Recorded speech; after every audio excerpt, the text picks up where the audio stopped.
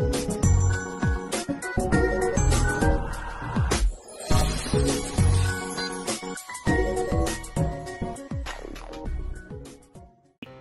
guys!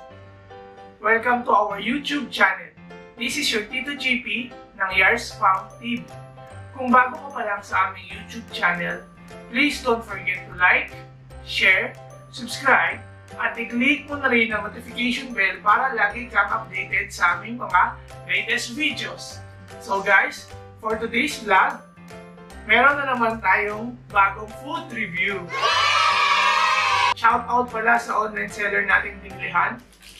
Sila ay yung Let's Talk Bread. So ayun guys, tama yung pagkakarinig nyo. Bread ngayon ang ating yung food review. So gusto nyo na bang malaman kung ano ang nasa loob nito? Nangangapin na. Let's start! Let's start guys! Open ko na guys!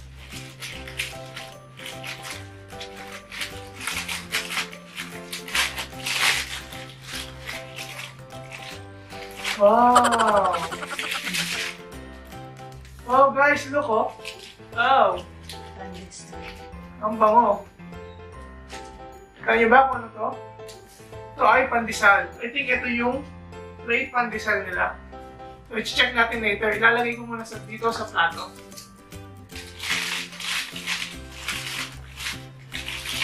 Sabi isa nila ilagay mo. Bango guys, ang lambot. Ito naman yung isa pang pandesal.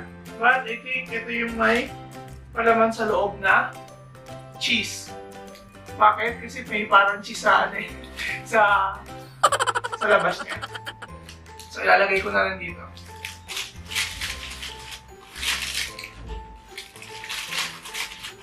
And then guys, ito yung isa pa. I think kung hindi ako nagkakamali, ito yung plain talaga. O ito yung ube. So makikita natin siya later kapag binuksan natin, ha?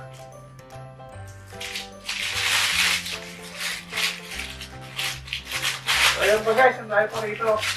Salamat sa ating mabait na online seller.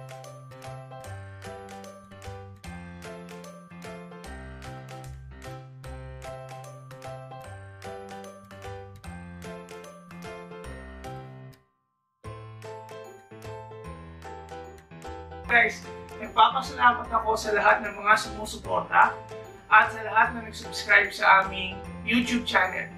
Sana continue pa rin yung support sa aming YouTube channel. And then, nagpapasalamat din ako sa nanood sa aking food review. Thank you so much. Doon sa Lupinang Sariwa. Ayun guys, nakakatuwa kasi marami akong comment na nabasang maganda. So ito na ulit yung palibago nating food review. Pandesal food review. So guys, let's start the food review. So ano ba ulit yung mga batayan natin para masabi natin legit, masarap ang ating pino-food review. At tatandaan nyo pa rin ba yung tatlong batayan natin? Diba first doon yung appearance, the second one yung smell, and the third one, of course, yung taste. So let's start. Kasama natin sa video nito si Ate Yara. So sasamahan niya ako mag-food review. Okay? So let's start. Ito yung set ng ating pandesal. Say hi! Hi! So, do you smell something? Smells like Pandesal. So, umpisa na natin sa first batayan natin. smells like vanilla. So guys, yung appearance, nakikita nyo naman. Who made that? Nakawakan ko guys, so kaya ilalapit ko sa video. Napakalambot niya ha. Kita nyo yan. Who made that for you, Tito? Yung itsura niya, talagang kaakit-akit na. Parang ang sarap niyang kainin. Diba? Nakakagutom ate. Oh, pati bata, oh. Sabihin niya nakakagutom. Yung second batayan natin, second batayan, guys, is about the smell, yung amoy. So, huwag natin patagalin. Para mas maamoy natin to, mas maganda siguro hahatiin natin siya sa gitna. Okay, na itong isa. Ito yata yung, tama guys. Ito nga yung, yung pandesal lang. The original pandesal. Smells good. Open mo siya ate. I think this is yung cheese. Ayun na yung cheese. Oh, yum. Ayun na yung cheese. Kakain mo na. Oo. Open mo ito isa. I think this is the ube. Ito ata yung bestseller nila, yung ube. Tito, we'll make that for you. We buy it, you know, on this, Please? on this online seller. Let's talk bread. Ito yung ube guys, oh. Parang yung ube, homemade. May cheese din siya, okay, no? Ube cheese. Yung ube cheese to. I feel hungry. So, let's go sa ating pangatlong batayan. That taste. Tasting. Can we start? Guys, baka di na namin kayo mapansin. Chichibugin na namin to. Let's start. I'm going to try cheese. Okay, I will try the cheese also.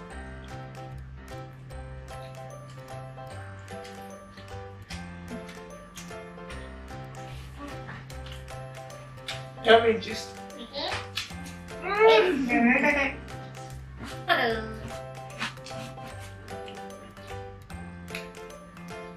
Lambot no?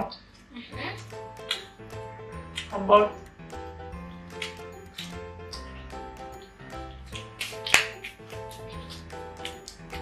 How about the pink one? Yung cheese niya malasa. Yeah. Of course, yung tinapay malambot, guys. Diba? Is this the plain? Ito naman guys yung plain. Like the cheese one better. Kasi nga may cheese yun eh.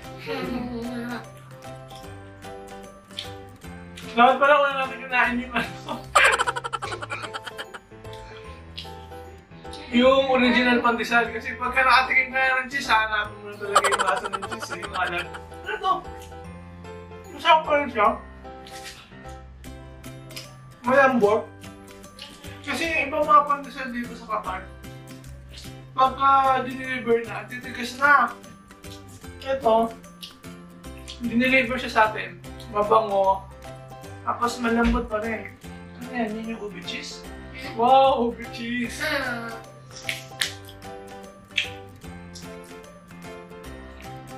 Smells like ube. What? Ano? Sarap? Tikman ko na yung ube.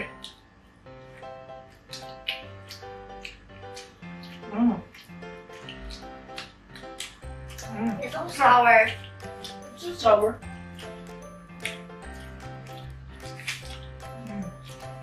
Ang sarap yung ube niya. Hindi yung tamis. Hindi yung parang nasa jam lang. Yung ube jam. I'm gonna go now. Bye. Go na? Sige. I'm gonna go now, guys. It's actually pretty yummy. I'm going. Oh.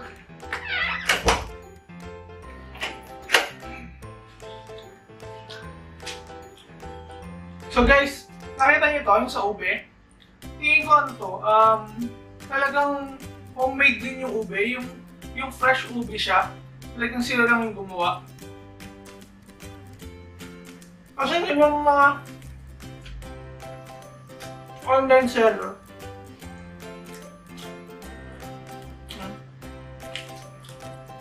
ayan guys, oh.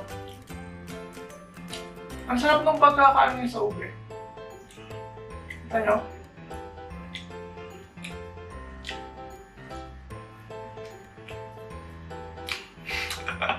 Ano, videographer, kung ka na? No. Dami ko na tuloy, Bata na gusto ko.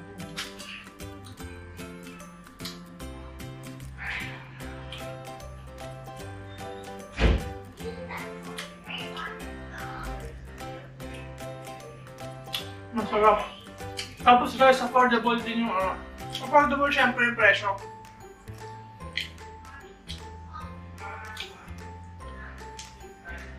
By the way guys, yung online seller na binila natin ito, asawa ng katrabaho ko.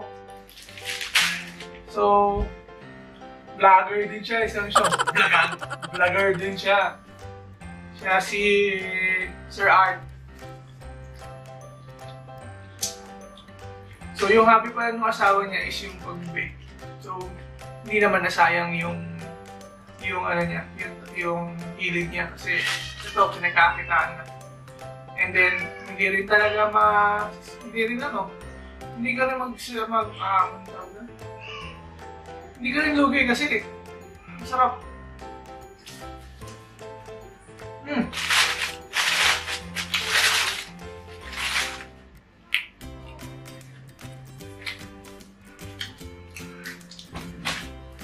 So guys, dito ko lang natapos ng ating video. Ito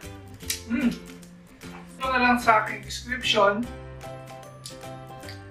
ng video na to